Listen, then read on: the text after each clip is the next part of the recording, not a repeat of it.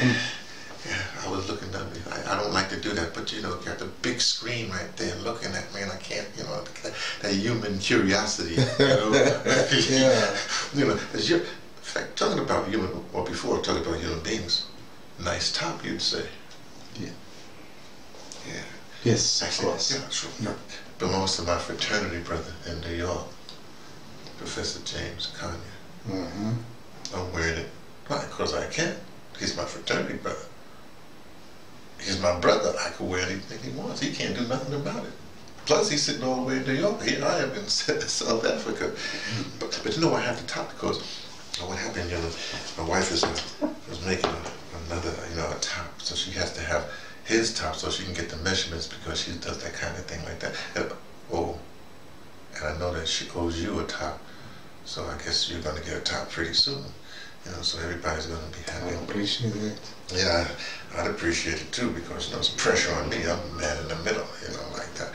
But, you know, speaking about fraternity brothers and stuff like that, you know, family, you know, let's talk about the family of man. You know, black people these days, we're in a situation, as we say. And now here's the situation. Now, I'm defining a situation. It's like this. As a human being, I think the evolution of humankind is supposed to be such that at a certain point, you know, well, you know, you're procreating or you have liaisons with anybody on the planet. But we don't have that, I'm being delicate about it, you know, the language and all that stuff. But we don't have that happening here because as black people, we're in a situation where we sort of have to make sure that we propagate, procreate, whatever have you, advance. The species has to keep on going, is what I'm trying to say. And what happens is in this day and age, even though as a human being you should be able to be with anybody, and I think the human condition is supposed to be as the planet, you know, does whatever the planet does, we're all supposed to, you know, so at some particular point, you know, you should be with anybody. But we can't because black people are under assault. So you can't really be with anybody because there's all sorts of things that happen because people are saying like, hey, you know, you gotta stay with the race, you know, the black race, you know, because, you know, we're under assault, and so we have to create warriors, and black women are suffering because they don't have men, you know, enough men to go around, and all this other stuff. But the reason why that is because, well, people, the circumstance, we're killing each other. Well, we're being killed and we're killing each other.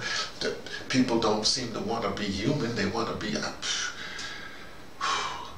It's a mess. So we can't be human. I mean, when I say human, the evolution of mankind, because we have to stay in our category, our racial categories, because we're at war.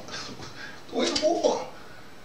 And you can't just, you know, you're part of this, how you say, the troops, and you can't just leave the troops because, you know, you fall in love, something like that. At least that's the way some people see it. Anyways, I think it's a problem. Maybe it isn't a problem. Maybe some people say, I'm human, I don't care. You know, I don't care about war, I don't care about nothing. Maybe that's the way it is, I don't know. Anyway, this has been one of those dispatches from the ArtsDirector Emeritus. That would be me, T, from thePatterson's Taking the Train to Tibet, letting you know what I only suspect.